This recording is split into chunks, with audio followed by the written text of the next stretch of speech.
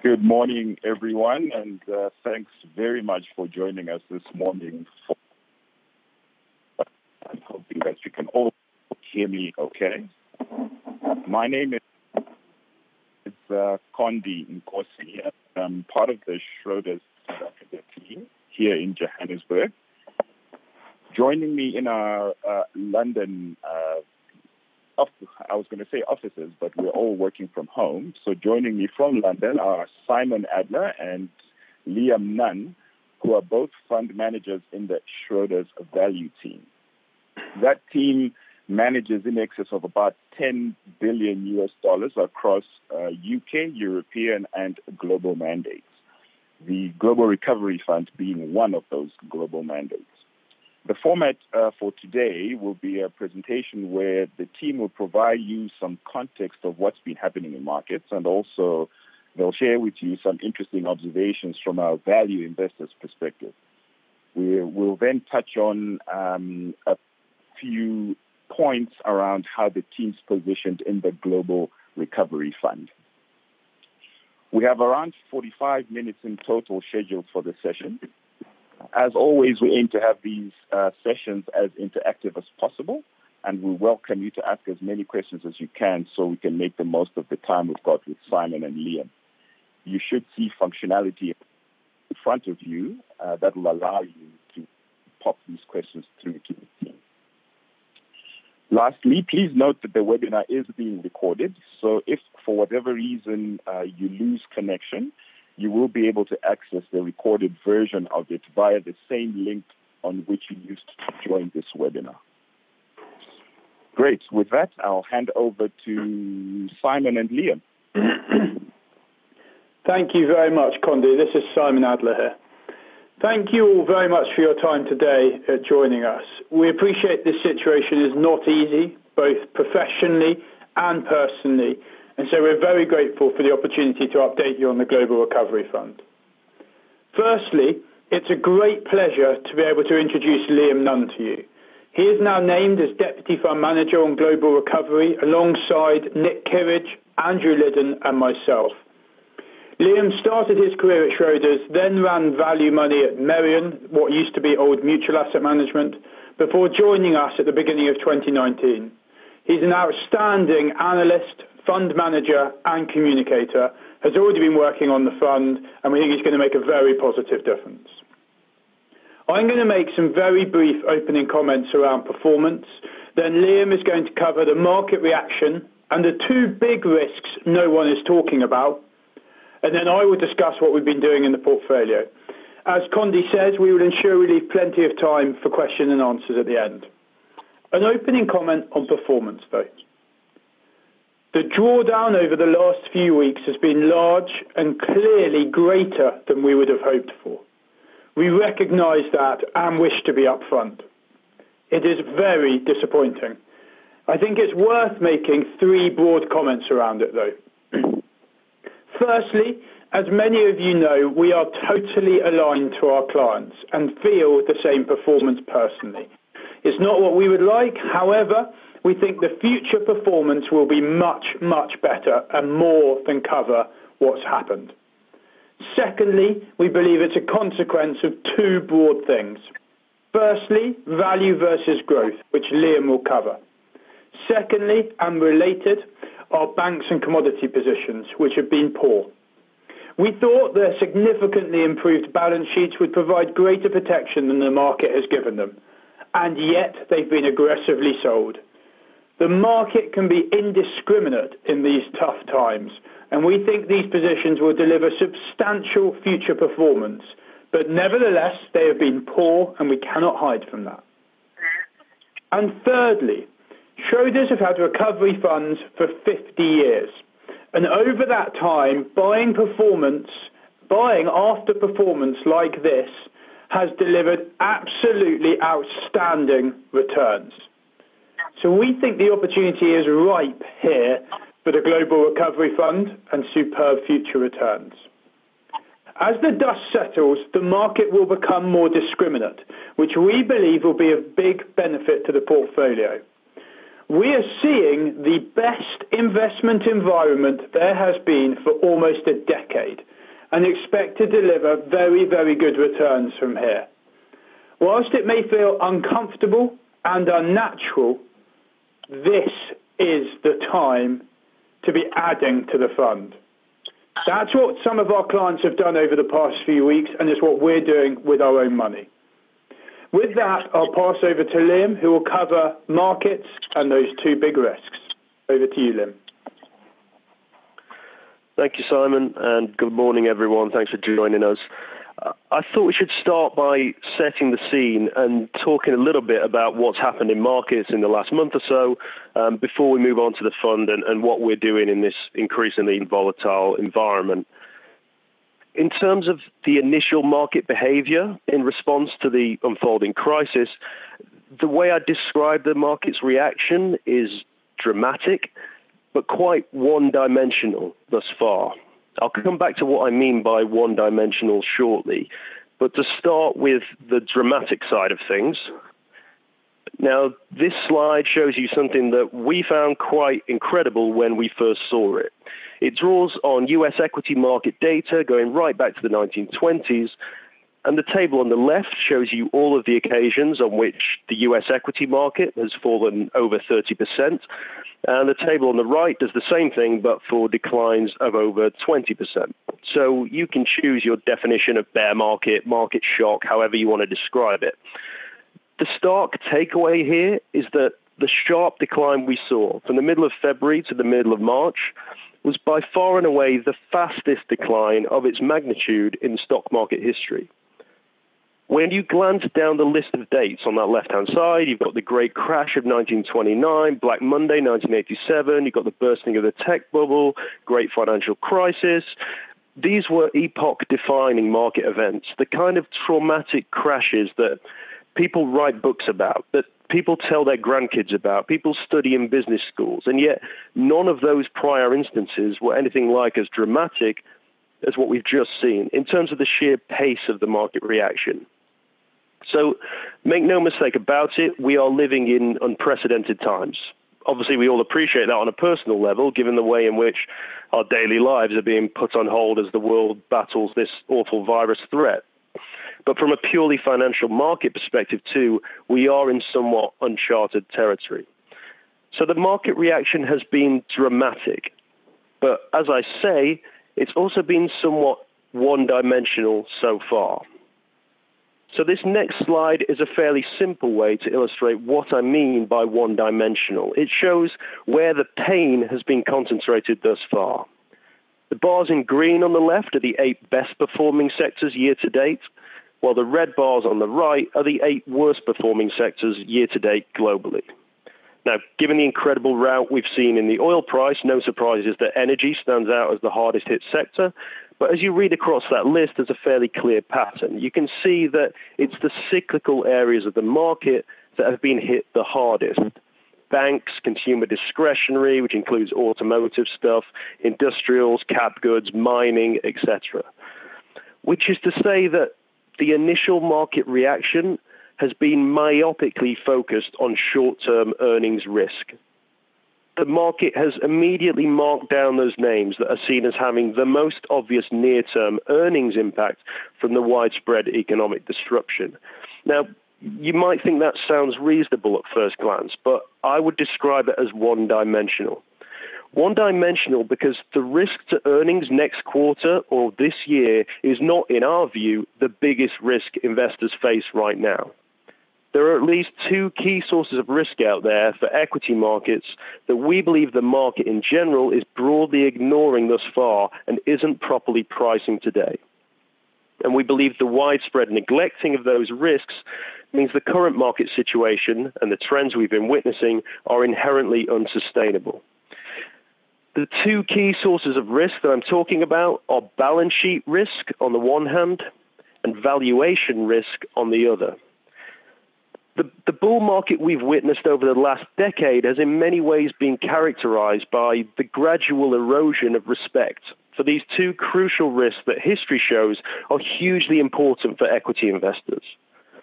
For a long time now, it is generally paid to ignore balance sheets and it has largely paid to ignore the fundamental valuation of businesses and focus instead on other attributes like earnings growth, quality, disruption potential, basically anything other than the valuation of the shares. Now, we may be wrong, but we believe it's extremely unlikely that the market can continue to ignore these risks forever. So let's start with the first of those risks I mentioned, balance sheet risk. On the balance sheet risk side of things, in a world of ultra-low interest rates, balance sheet risk has faded to the back of many investors' minds. Debt has been very cheap and easy to come by for most companies over the last decade, so it's become increasingly tempting for corporates to think that it makes sense to gear up, to buy back shares, to engage in M&A, etc., etc. And generally speaking, the market has rewarded that kind of behavior, particularly in the US, but also in Europe to some extent. And the end result of that is that average levels of leverage, particularly in the US, but also across developed markets more generally, are far, far higher today than they were heading into the global financial crisis in 2007, 2008. In the US market in aggregate, if you exclude financials, net debt EBITDA on average is somewhere around 2 times today. It was only 1.2 times on the eve of the global financial crisis. Now, that will likely mean that a lot of businesses out there are more vulnerable to an earnings shock than they otherwise might be. But the irony here is that many of the businesses that have been hit hardest in the initial wave of selling, the ones that were sat in those red bars on the previous chart, aren't necessarily the ones who've been riding high on a wave of cheap debt. When we look at our holdings in the mining sector, in oil and gas, and even in banking to some extent, these are companies that are entering this crisis with far stronger balance sheets, far more conservative capital structures than at the peak of previous cycles. And yet, the market has seemingly not wanted to give them any credit for that. Thus far, balance sheet risk doesn't seem to have entered the equation. And we don't think that will last. Given the scale of the economic threat that is now unfolding, we believe there will be a lot of businesses out there that will leave their equity investors vulnerable thanks to overly aggressive capital structures and excess leverage. Now, while the market in general has been very sanguine and relaxed about balance sheets in this cycle, we haven't been. One thing we always put a huge amount of emphasis on when we analyze companies is balance sheet strength. It's one of our core 7 red questions, which is the checklist we use every time we analyze businesses. We ask ourselves, how does the balance sheet stand up to stress? Now, while I can't say that our portfolios are completely immune to balance sheet risk, frankly, they shouldn't be immune. We will happily take on balance sheet risk if the reward on the other side compensates us. We do strongly believe that the companies in our portfolio are likely to have much better starting balance sheets than your average company in the global equity market.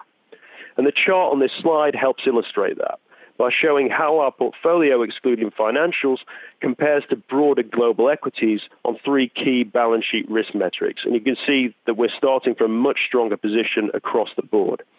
And we think this discipline will play into our hands in this environment as the market is forced to confront the fact that balance sheet strength suddenly matters again.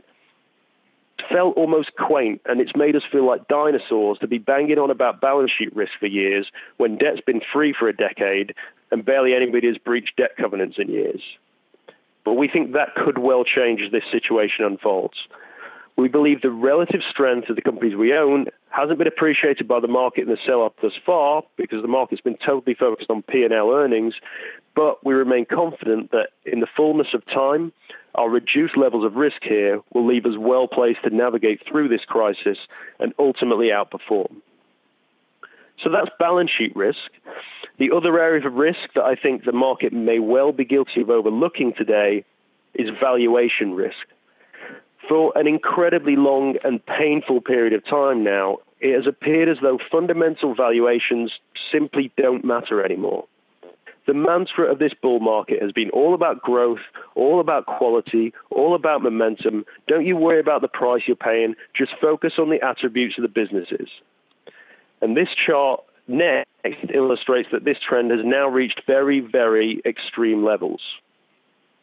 Now, there are a lot of squiggly lines on this chart, so it's not very pretty, but it's a chart which illustrates quite dramatically the levels of valuation dispersion within the market, or to put it another way, it shows just how far the elastic band of valuation has stretched between growth, quality, and momentum styles on the one hand, and value on the other. I would draw your attention to the dark blue line at the bottom, which is the value factor as defined by a composite measure of price earnings, price book, and dividend yield, and which has just hit zero in the last few weeks. Now, what does zero actually mean? That line hitting zero means that the cheapest quintile of the global equity market has never been this cheap relative to the most expensive quintile of global equities at any point in the last 30 years. Even at the height of the dot-com boom, in many ways the bubble of all market bubbles, a bubble so bubbly it was almost a parody of stock market irrationality, we didn't reach the levels of valuation dispersion that we've reached today. The market has arguably never, in modern stock market history at least, been so blind to the underlying valuation of shares. It's no longer an exaggeration to say that this is uncharted territory for value investing. Alternatively, if you want to flip this on its head and look at it from the other angle, the green, the light blue, and the purple lines show just how extreme the valuations applied to the highest quality, highest growth, and highest momentum areas of the market are today.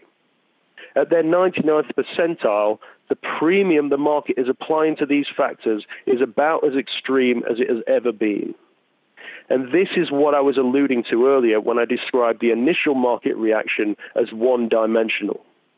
A lot of the selling pressure in this initial stage of the crisis has been aimed at sectors like mining, like oil and gas, like financials, like traditional media, where valuations were already at extremely pessimistic levels heading into this crisis. Whereas many of the areas that have been fairly resilient so far are priced to deliver perfect execution, ongoing smooth earnings growth. And no matter how high quality a business people think they've bought, everything has a price. Everything has ultimately a fair value. You cannot ignore and escape valuation forever. Valuation is the financial equivalent of gravity. It always eventually pulls company share prices back down to earth. So at some point we continue to feel that the axe will have to swing the other way, that the market will have to wake up and realize that there are a lot of fundamentally overvalued companies out there that are more at risk from this kind of market shakeout than the obvious cyclical names where, frankly, expectations and prices were already pretty depressed heading into this and are now at extremely pessimistic levels. Now, I'm painfully aware that I'm running the risk of coming across a bit Dr. Doom here by just talking about the risks out there for investors today. But it's worth stressing that from our perspective as deep value investors on the Global Recovery Fund, this could be an incredible opportunity rather than a risk.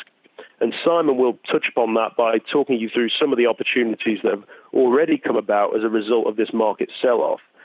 But before I hand over to Simon, I'd like to make one last comment, if I may, while we have this chart up for everyone to see. As I've said, we've just surpassed the somewhat crazy levels of valuation dispersion at the height of the tech bubble. So it is worth reminding ourselves how that particular episode of market history ended. Global equity indices peaked in March 2000, and they entered a painful and drawn-out bear market period that didn't actually trough until 3 years later in March 2003.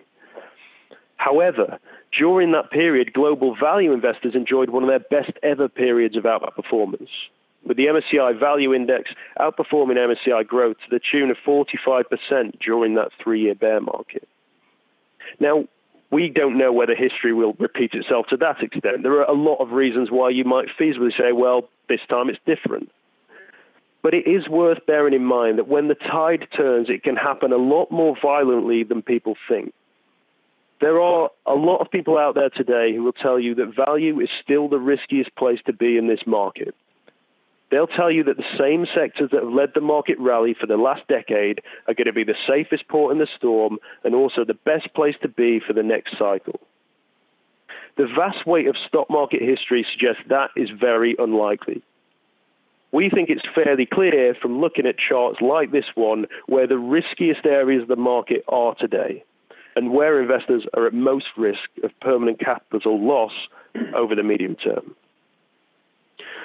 Now, value isn't an easy strategy to love at this moment in time. It's been incredibly painful, and we fully appreciate the difficulty that our fund's performance has posed for you and your clients. But we remain fully convinced that value is the right strategy for the long run, and that ultimately common sense will prevail in markets and value will once again enjoy its day in the sun. And on that, hopefully, slightly more upbeat note, I will hand over to Simon to talk about how we're approaching the current market environment to exploit the opportunities that we see today. Thank you, Liam. So this slide shows the percentage of global stocks that have fallen 50% from their 7-year high. It's a crude measure, but it gives an idea of the extent of our opportunity set. And as you can see, this is the best environment there has been for almost a decade. As a result, we've been able to make some extremely attractive purchases for the fund. Our overall aim is to try and take a balanced approach to idea generation. We don't want to just be looking at the really beaten up cyclicals with the most risk. We also want to take advantage of the indiscriminate selling in less economically sensitive areas to gain exposure to different types of businesses that have frankly been off limits for value investors for many years. And we have bought 6 new companies in the last few weeks. That is well above our average turnover levels. I'm going to give you a summary of each company we've invested in. For compliance reasons, I'm afraid I can't mention the names, but hopefully you'll get a good idea of what we've been doing. So the first company that we've been buying is an oil services stock. It's one we've been tracking for 5 years, but until now has never reached our purchase price target. It is very high quality. It's asset light, and it has a flexible cost base as it outsources the actual work they do to third parties. And as a result, it hasn't made a cash loss in any of the last 14 years. Furthermore, it has a large gross cash position and basically no debt, 0 pensions and 0 provisions. Despite that, it's trading below tangible book value on less than 6 times normalized operating profit and with a 12% normalized free cash flow yield. Those valuation metrics for a business with no debt, lots of cash, of high quality, and over 100% upside are outstanding. And that's exactly what we're here to buy. The second company we started to buy is a consumer staples business with a net cash balance sheet. It has outstanding market positions and makes high returns on capital. We were paying around 7 times normalized operating profit and a single-digit PE ratio for this high-quality business. However, since we started buying, the shares are up over 25%, and so we have stopped adding to that. It is critical to have discipline in these markets, and this is an example of ours. Thirdly, we bought a tobacco business that we've been tracking for years. However, this is the exception. It has a less good balance sheet. We have stress tested it. We believe smoking revenues will remain pretty stable, and we think they will be okay. However, with a free cash flow yield of almost 13% and a PE of only 8 times, for a global tobacco business, we think that means we're compensated. However, because the risk is higher as a result of the poor balance sheet, it is a small position. The fourth company is a US mid-luxury retailer. This is a company selling mid-luxury items like branded handbags. They own its own brands and they have an established wholesale channel selling these very well-known brands. We've been following this company for some time as it has one of the best balance sheets in the sector. However, whilst this will be one of the last retailers standing, no retail balance sheet is bulletproof, and this, as a result, makes it a small position. But this is another example where the market has been indiscriminate in selling any kind of discretionary retail, and we've been able to buy the shares on a free cash flow yield of almost 15% and a PE below 7 times. We've got very little in US retail. We've been very cautious on the sector for a long time, but we have now added this.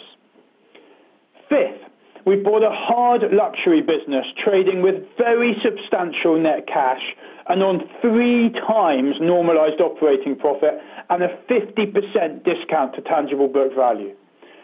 Clearly, luxury branded goods are a highly discretionary spend, and so earnings are highly likely to contract significantly in the short term, as they did in the financial crisis. However, with its substantial net cash, the company has an absolute fortress balance sheet, and in the financial crisis, they still managed to generate positive EBITDA and continue to pay a dividend. So it's an opportunity to buy a global luxury business with a fantastic balance sheet at a massive discount. Finally, the sixth business is an extremely unique leisure asset. It has basically no financial liabilities and has gross cash representing 50% of its market cap. Furthermore, it's trading on a 10% free cash flow yield and less than 8 times normalized operating profit. Granted, it's going to have very little revenue in the short term, but in the long term, it will be a survivor. It's a truly fantastic and unique asset, and we will have bought it at an absolute steal with no balance sheet risk. So, with the exception of the leveraged tobacco business, these stocks all have something in common. If the world ends up okay, they've got massive upside. But if things get worse, they have got strong balance sheets, and so we are protected on the downside. Being able to buy these kinds of businesses on a discount is the essence of being a value investor, and that's why now is such an attractive time for us to be investing. We don't know if this is the bottom, but what we are sure of is that in the medium term, returns from our portfolio should be very attractive from here. And that leads to some interesting portfolio construction decisions. When we can find new companies with substantial upside and low risk, it allows us to broaden out the portfolio, which is something we have always wanted to do, but refuse to do at the expense of absolute valuation.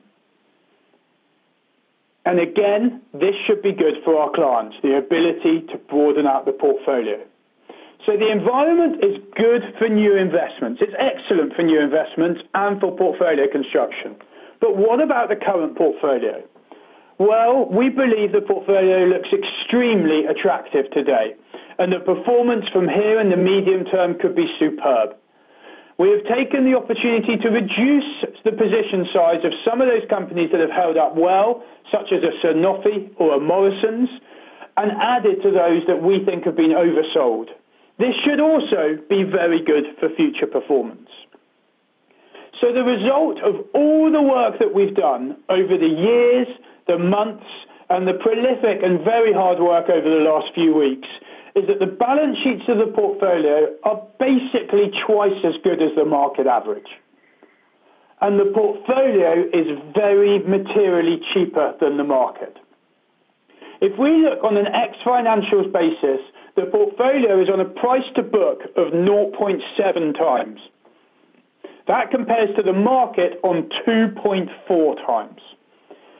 The portfolio is on a PE of 8.5 times versus the market on 16 times.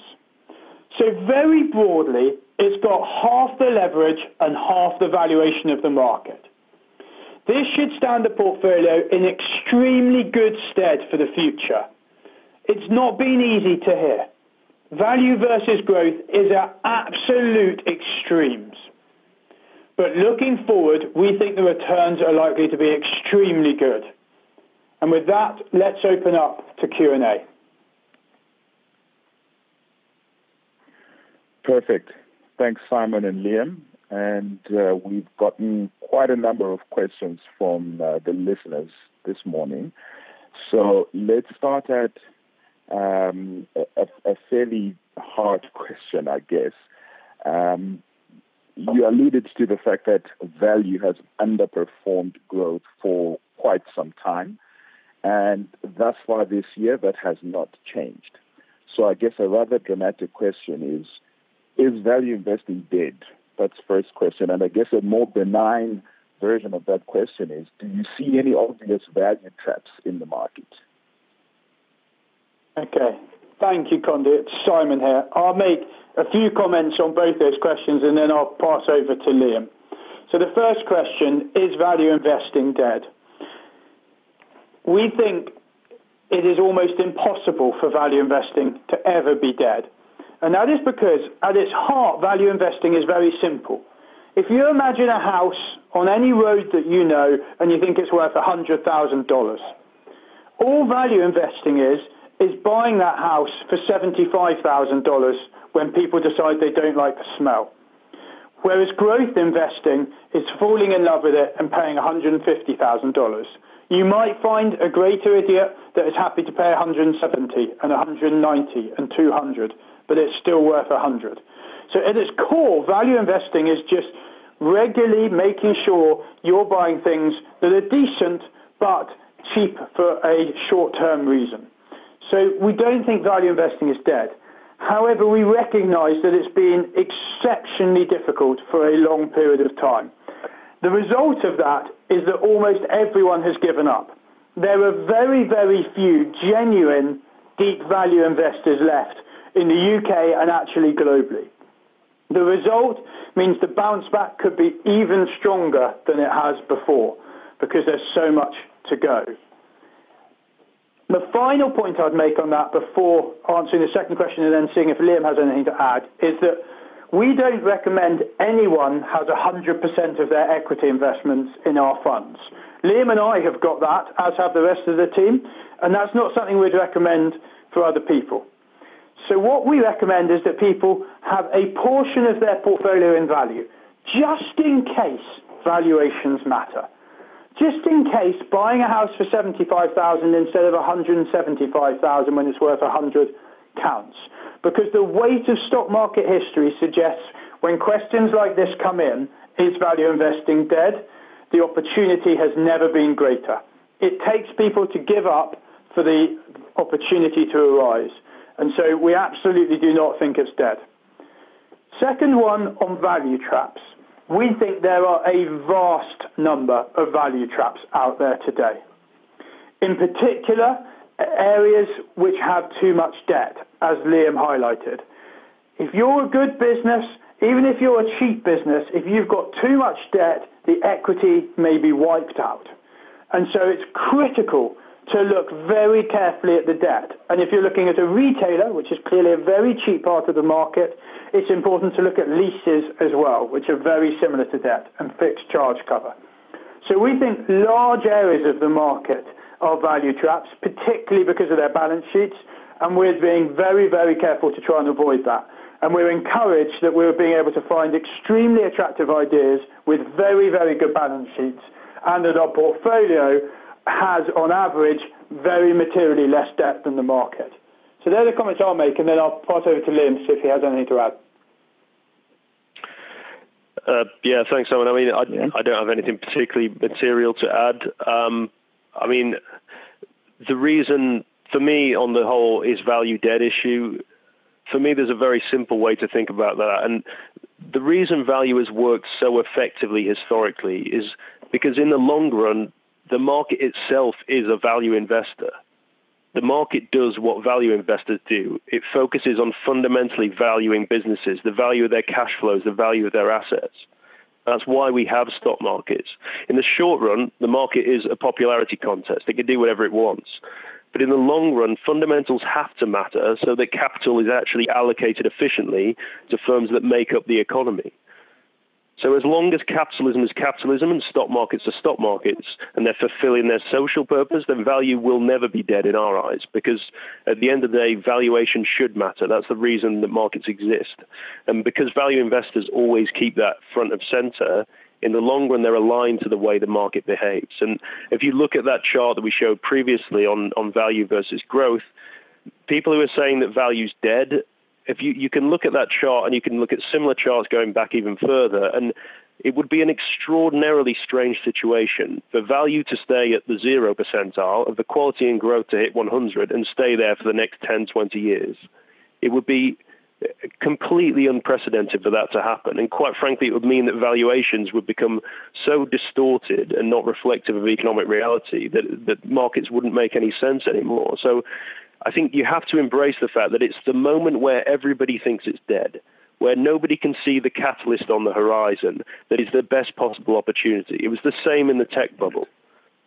So we remain absolutely convinced that value is still the right strategy. That's all I'd add on that. Okay, great. Thanks, gents. And then there's a number of questions that have come up that talk about the positions, the fairly large positions that we've got in financials and oil and gas, particularly. I think it touches upon the point you mentioned earlier on around the cyclicality of these sectors. The question here is, does that the deep value strategy as the one we're following mean that it will work only when we see a V-shaped recovery? If not, does that mean then that this strategy will continue to underperform going forward?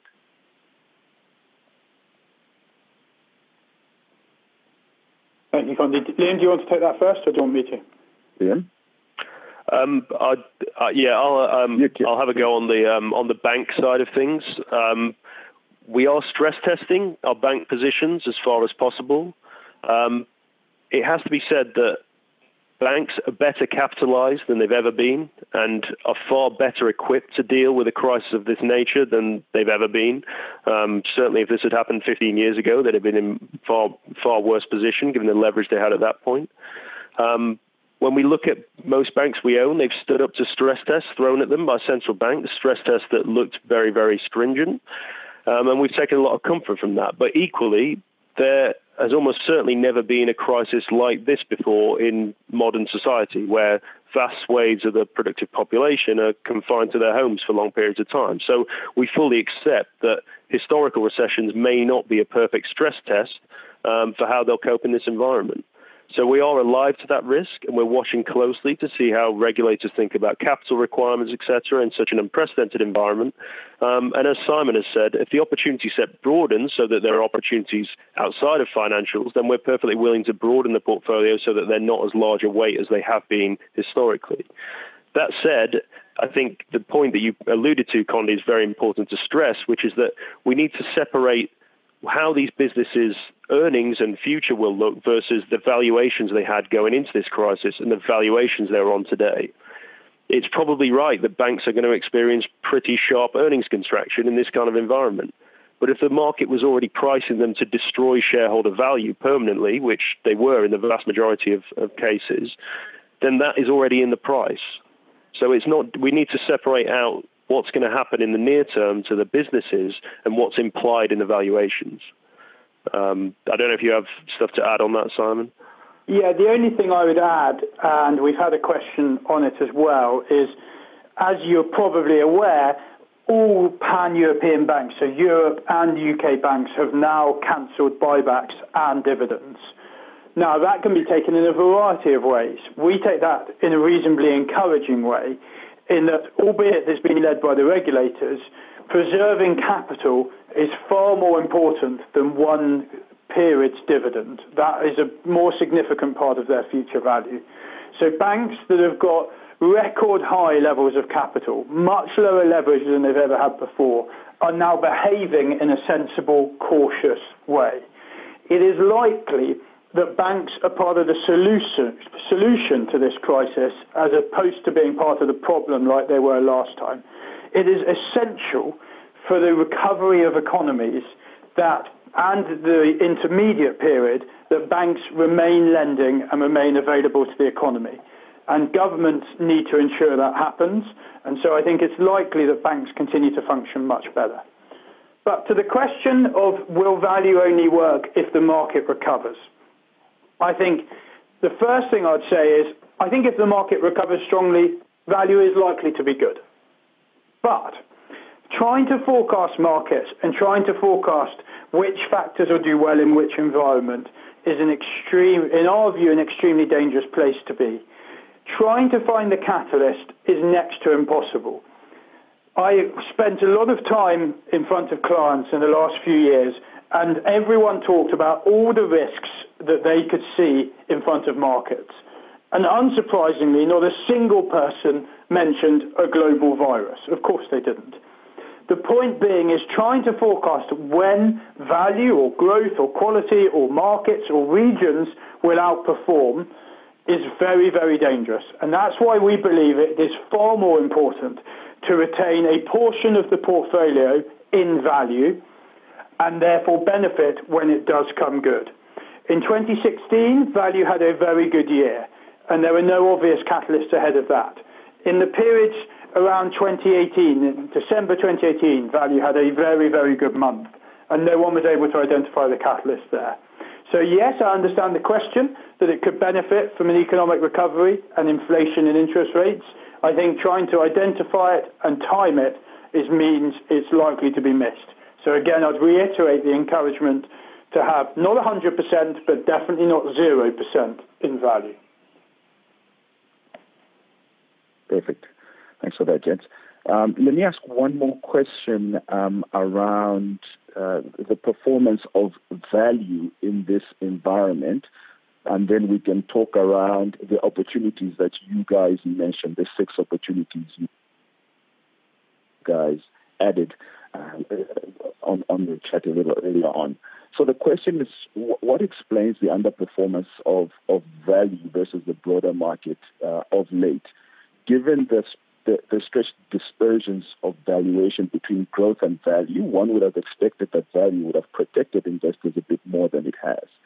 Would you care to give your thoughts on that, Liam? Yeah, sure. I mean, as I kind of covered in the presentation, it is quite frankly, we were shocked at the idea that the cheaper areas of the market seem to have been hit hardest in the initial sell-off. But what I would say is that it could well be very early days in this market disruption. So I don't think you want to read too much into what has fallen initially. As I say, I think the knee-jerk reaction of the market is to shoot on the basis of the earnings impact and perhaps neglect to think about what are the long-term valuation implications and what are the prices implying today in some of these sectors. And I think it will take time for the market to assess some of that. I think, obviously, a lot of sectors, if you're looking at value as a kind of style factor, then it's more exposed to cyclical sectors, so it's perhaps not surprising. The other thing that I would say is that something quite similar happened in the Great Financial Crisis in 2008, 2009. Value as a factor got hit very, very hard in the initial stages of that sell-off. But it's also worth remembering that it troughed a lot earlier than the broader market and actually started to recover before then. So I don't want to suggest that that's going to happen again. It's a sample size of 1. We don't want to be trying to time these things, but it is worth considering that value won't necessarily trough in line with the broader market. I think that's something to take into account. Okay, perfect. Thanks, Liam. Simon, one for you here. Regarding those 6 new positions we've added, where did you fund that from? Was it cash holdings in the portfolio? Did you have to sell out of other names? And the second part of that is, if you did sell, where did you sell, and at what P&L? Thank you. So we funded it from 2 different areas. Firstly, the fund had quite high cash going into this, not because we're predictive geniuses, but we were just struggling to find new ideas. So we've used a significant portion of the cash that was in the fund, so that it was probably in the region of 8 or 9% cash in the fund, and now that's down a lot, so we funded it from there. But we have also funded it from positions that have been very good for us over a long period of time and held up well.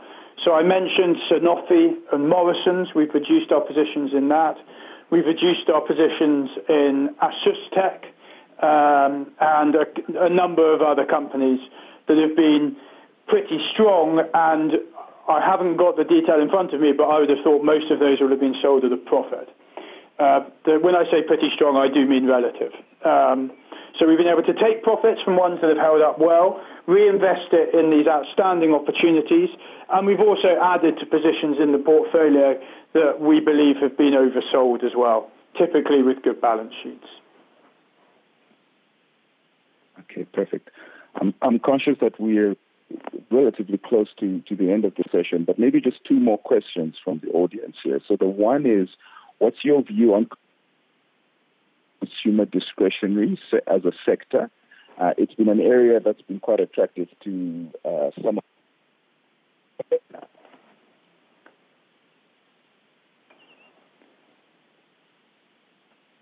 I don't know, can I be heard? Liam, why don't you take that? Liam, you go. Hi, sorry, I didn't quite catch Yes, the end of the question. please. Was it consumer discretionary sector you mentioned? That's right. I mean, firstly, it's worth saying that consumer discretionary is a pretty broad bucket that includes quite a lot of stuff. But like a lot of automotive companies sit in the consumer discretionary space. That's an area where we do have exposure, but we've probably been slightly more cautious than some other value investors in the market, particularly around automotive OEMs, the car manufacturers. And that's largely because of, as I say, the stress we put on balance sheet strength and the desire to stress test those. The car makers have large internal financing arms, effectively internal banks. In many cases, the balance sheets dwarf the size of the industrial businesses. And trying to get your head around those reported accounts is about as challenging as any sector out there. So we've been quite cautious on automotive OEMs. So we haven't historically had a large exposure there. But we wouldn't rule out looking at them if prices fall to the point where we think that it offsets the risk. But we have been more cautious there as part of the consumer discretionary sector. And the other sector, of course, is retail. As Simon said, US retail has been all over our global screens for a long time. We've been very cautious in the past about having material exposure there, but there are a number of names that do screen, and we are reassessing them in this environment. So we think broadly there will be opportunities in the consumer discretionary space. We may have had less exposure there than perhaps some other value investors, but we're very much alive to the opportunities and we're actively assessing them, as you'd imagine.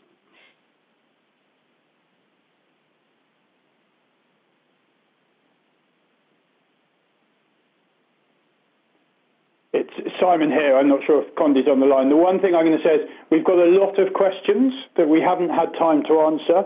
We will answer these and we will send them round. We've got the list of people that are on the call, so we will answer them and we'll send them around. So if you have asked a question, apologies if we haven't had time to answer it, but we will do our best to answer them and to come back to you.